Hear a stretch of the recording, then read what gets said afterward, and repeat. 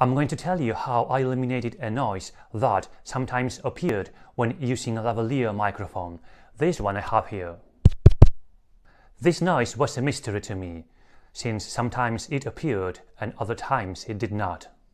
First of all, I'm going to shut up for a few seconds so you can hear the noise I'm referring to. Turn up the volume.